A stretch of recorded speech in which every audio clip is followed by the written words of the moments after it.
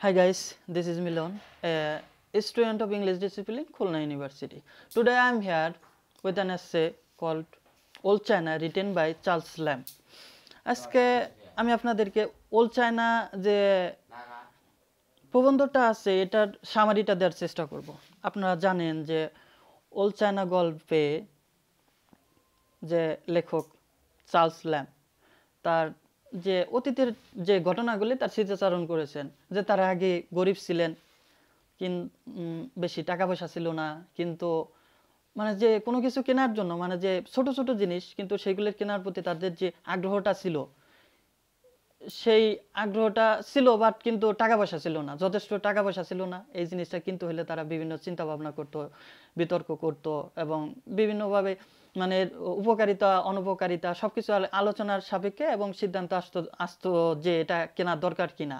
কিন্তু বর্তমানে তাদের প্রচুর টাকা পয়সা আছে, কিন্তু টাকা পয়সা থাকা সত্ত্বেও তারা জিনিসটা দেখা যায় যে প্রয়োজন হয়েছে কিনে নিয়ে আসে, কিন্তু এর যে উপকারিতা অপকারিতা অত বিবেচনা না করে তারা এই যে যে কেনাকাটা করতেছে, এই যে যে কেনাকাটা, এই কেনাকাটার মধ্যে কোনো তারা আনন্দ খুঁজে পায় না এবং তারা মাঝে মাঝে ভাবে যে অতীতের দিনগুলো তারা যদি ফিরে পাইতো, এটাই আর কি।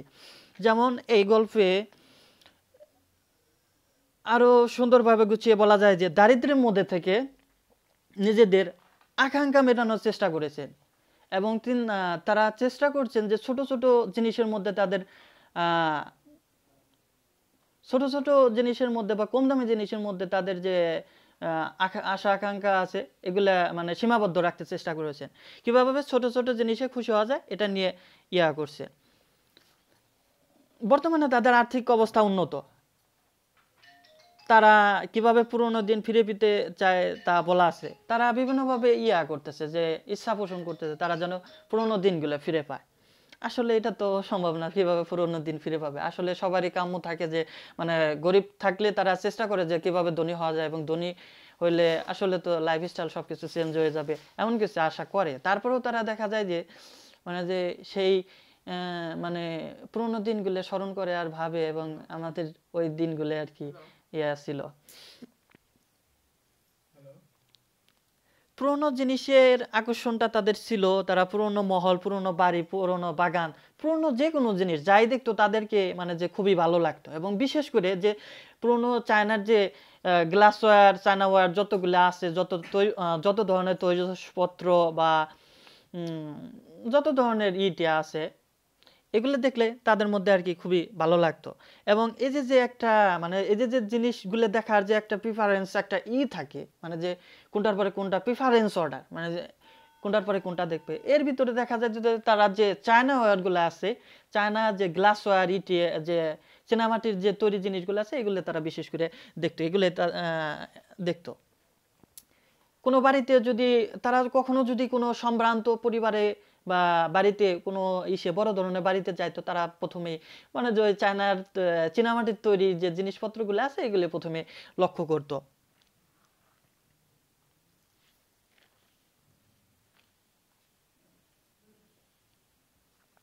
এবং চীনামাটির যে পেয়ালাগুলো আছে এগুলোও খুব ভালো লাগতো।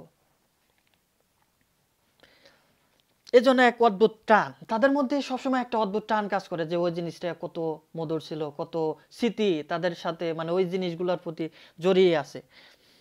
এগুলো প্রথম দেখতেন, তারপর অন্য কিছু এগুলোই আর কি চায়না ওয়্যারগুলো প্রথম দেখতেন। এবং তাদের এই যে আকর্ষণের প্রধান সেন্টারটাই ছিল এই চায়না ওয়্যারের মধ্যেই, তারা সবসময় চায়না ওয়্যারগুলোর দিকে আকৃষ্ট হতো।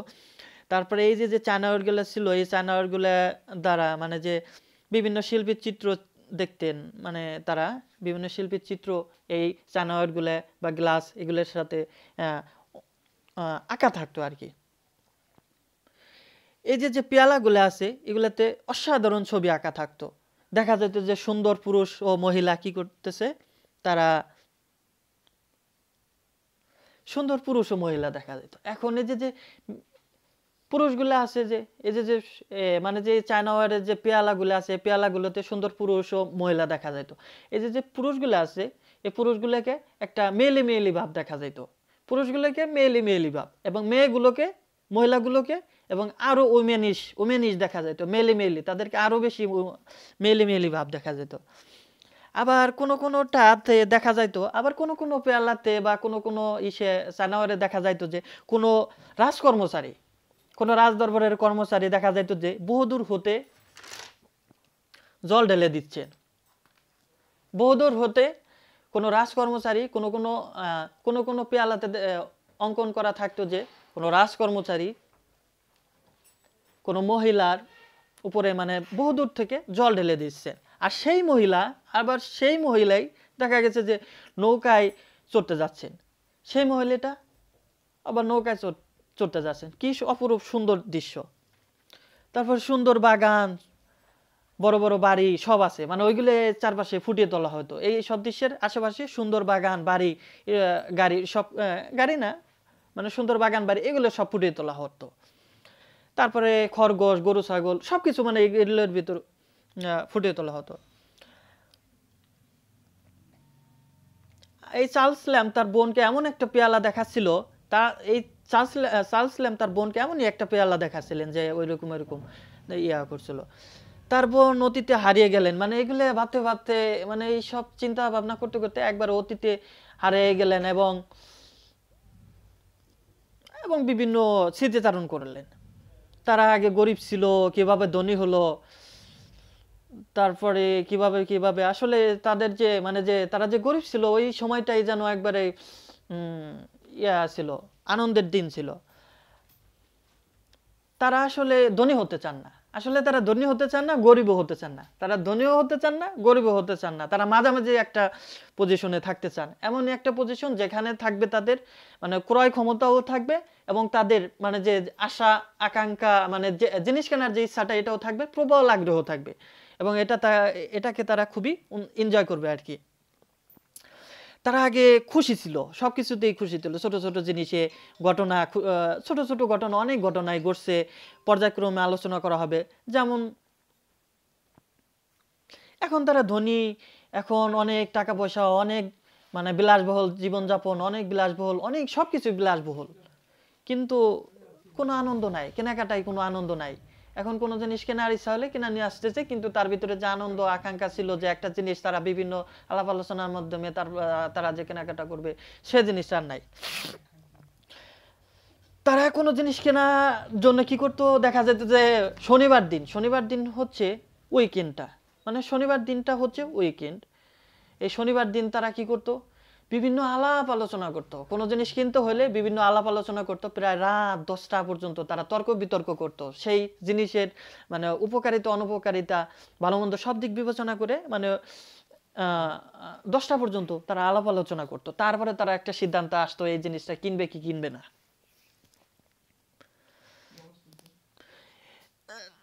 একটা ঘটনা আছে যে তার যে শুজ ছিল, মানে এই যে চার্লস ল্যাম্বের একটা বাদামি রঙের একটা শুট ছিল।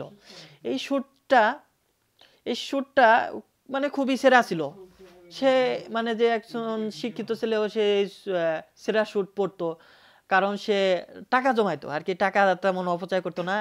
তারা গরিব ছিল, তারা টাকা জমাইতো এবং এই টাকা জমায় তারা বিভিন্ন কেনাকাটা করতো। তারা থিয়েটারে যায় নাচ দেখতো, 1 পয়সা নাকি অনসিলিং এর গ্যালারিতে, হ্যাঁ, থিয়েটারে যে নাটক দেখতো। তারপরে তারা এই যে চার্লস ল্যাম্ব একটা বই কেনার জন্য, মানে ফোলিও নামে একটা বই, যে বইটার লেখক হচ্ছেন বিমন্ট অ্যান্ড ফ্লেচার দ্বারা লিখিত ফোলিও নামে একটা বই আছে। বইটা সে কেনার জন্য প্রত্যেক সপ্তাহে ওই দোকানে গিয়ে ভিড় করতো।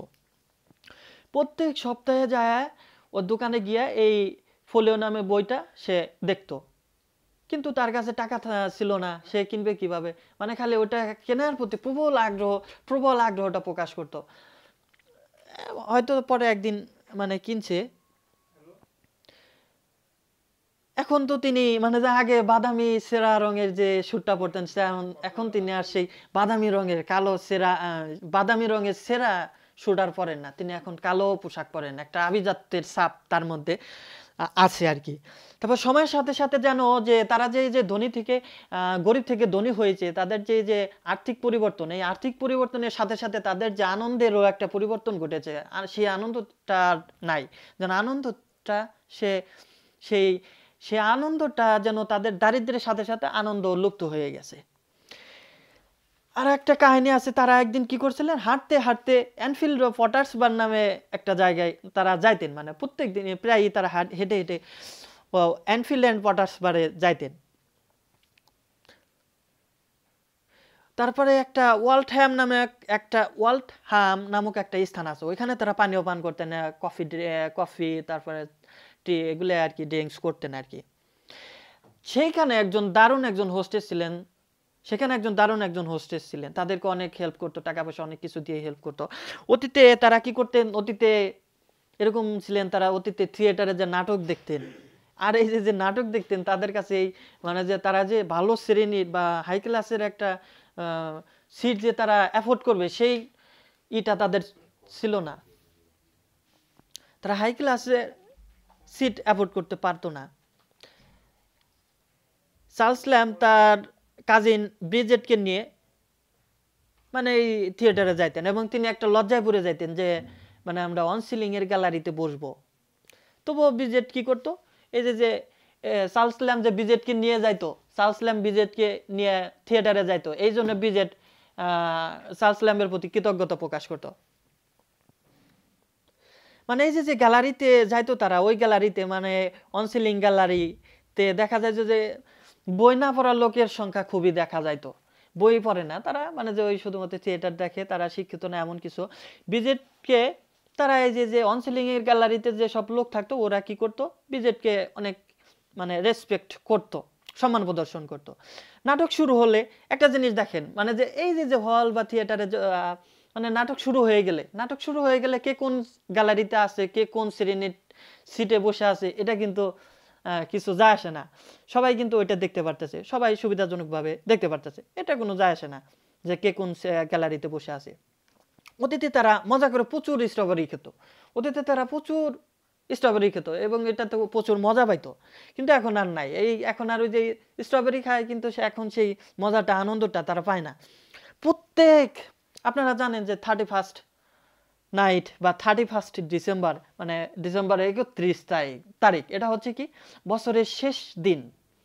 এই বছরের শেষ দিনে তারা প্রতিজ্ঞা করতো যে নেক্সট ইয়ার যেন তাদের ভালো যায়, এবং নেক্সট ইয়ার যেন তারা ভালোভাবে কাটাইতে পারে, এবং নেক্সট ইয়ারে যে হিসাব নিকার যা কিছু আছে সবকিছু চুকিয়ে তারা প্রতিজ্ঞাবদ্ধ হইতো যে নেক্সট মানে এই বছরে যে খরচটা করছে, মানে হিসাব নিকাশ চুকায় তারা নেক্সট ইয়ারের জন্য প্রতিজ্ঞা করতো যে তারা যেন একটু মিতব্যয়ী হয়, তারা একটু খরচ কমাই দেবে এবং তারা মিতব্যয়ী হবে, তারা করবে এগুলো। এবং এই খরচ নিয়ে তারাও বিতর্ক করতো। এই 31st নাইটে তারা এই খরচগুলো নিয়ে বিতর্ক করতো, কেন হলো, কিভাবে হলো, এবং তারা ভবিষ্যতে কিভাবে চলবে, এ নিয়ে অনেক বিতর্ক হতো। ধনী হওয়ার সাথে সাথে আমি সর্বশেষ বলতে পারি যে ধনী হওয়ার সাথে সাথে তাদের এই যে আনন্দগুলো আছে, এই আনন্দগুলো দুই পয়সে চলে গেছে, একবার অদৃশ্য হয়ে গেছে। ব্রিজেটের এসব কথা নিস্তব্ধতার সাথে শুনছিলেন চার্লস ল্যাম্ব মানে মুগ্ধ হয়ে গিয়েছিলেন যে এই ব্রিজেট কি বলতেছে। ব্রিজেট খুবই স্মৃতিকাতর হয়ে পড়েছিলেন। তিনি আরো বলে উঠলেন যে তাদের যে অতীতের যে দিনগুলো ছিল, তারা গরিব ছিল, তাদের যে আনন্দ অনুভূতিটা ছিল, এটার প্রতি তাদের মানে কৃতজ্ঞ থাকা উচিত, তারা অনেক লাকি। আজ এই পর্যন্তই, নেক্সট ভিডিওর জন্য